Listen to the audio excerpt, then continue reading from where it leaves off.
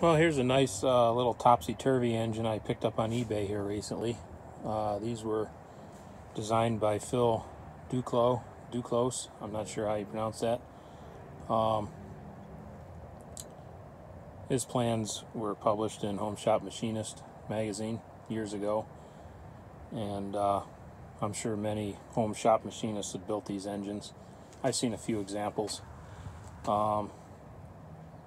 This one, I believe, is pretty close to his plans, except for the flywheels. I believe he designed it with one flywheel, which would be the governor flywheel here. And this one, I've run it with both flywheels and with one flywheel. The single aluminum flywheel doesn't really have enough mass to make it run nice. It does run pretty good with it, but definitely runs better with both of them. It's kind of nice with the one flywheel because then you can, all the cam and timing and everything over here is ignition points and all that are visible. But and I also believe that he designed this engine to be entirely machined out of cold rolled steel, where this has been made out of aluminum. And I believe a lot of people do that. It obviously has a cast iron sleeve in it, and it actually has a water jacket, but I don't put any water in it. It doesn't even get hot. So I'm just running it on Coleman fuel with a tiny little bit of 2-cycle oil in it, and I believe the connecting rod is not per his plans. I've seen other ones and they don't have connecting rods like this one, but seems to work fine. I haven't set up a real good ignition system yet. I just have it kind of cobbled together here with a battery and a coil. It's been hollowed out under the base for a ignition coil and stuff, but I haven't, it was missing when I got it, and I haven't put anything together to make it a single self-contained unit yet. But it is a nice running engine though.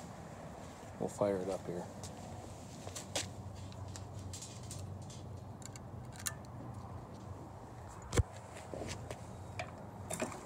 Whoop.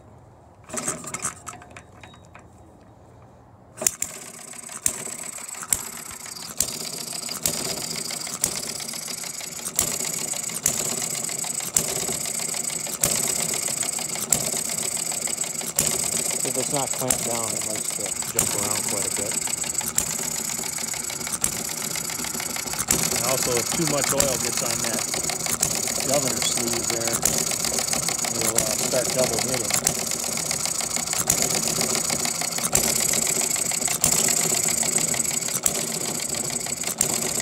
So it's a nice running engine.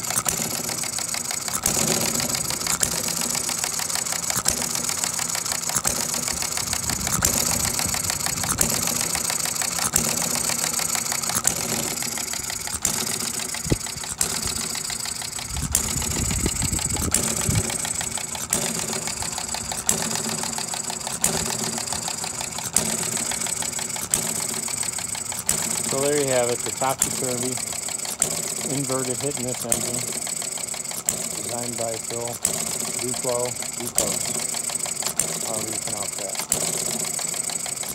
So that's it for today. See you on the next one. Thanks for watching.